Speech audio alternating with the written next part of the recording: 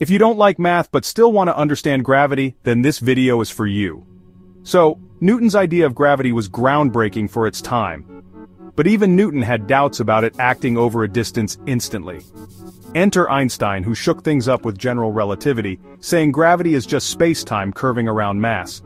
Einstein fixed a lot of Newton's problems, like explaining Mercury's wonky orbit and the bending of light.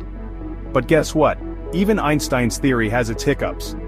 Recent studies showed weird behavior in wide binary stars that neither Newton nor Einstein could explain.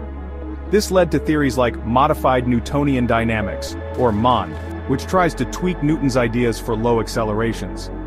But MOND has its own issues and isn't the final answer. Scientists are still on the hunt for the ultimate gravity theory. So, was Newton wrong? Not exactly. He just gave us the starting point for an epic journey through the cosmos. Like and subscribe for more mind-blowing science.